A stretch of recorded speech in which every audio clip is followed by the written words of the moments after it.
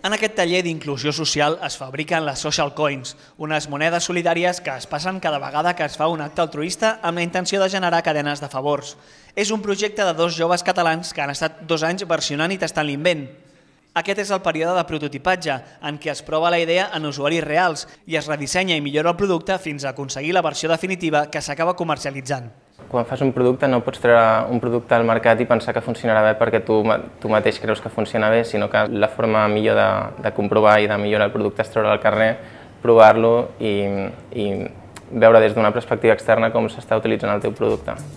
Barcelona vol que molts altres segueixin l'exemple de The Social Coin i obre les portes a totes aquelles empreses, organitzacions i particulars que estiguin desenvolupant nous projectes i necessitin un entorn real on posar-los a prova amb la interacció d'usuaris. I per atraure i ajudar els innovadors, l'Ajuntament de Barcelona ha creat la plataforma Prototiping Barcelona.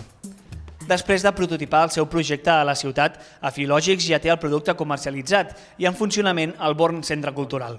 Aquí a l'edifici del Born i l'edifici annex hi ha prop d'una desena d'equips com aquests que agafen paràmetres elèctrics i amb aquesta informació després es pot analitzar i veure gràfics de consum, detectar ineficiències energètiques.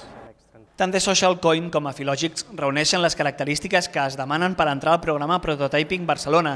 Són projectes innovadors, sense comercialització prèvia, singulars, assequibles, segurs, que aporten beneficis a la ciutadania i exportables.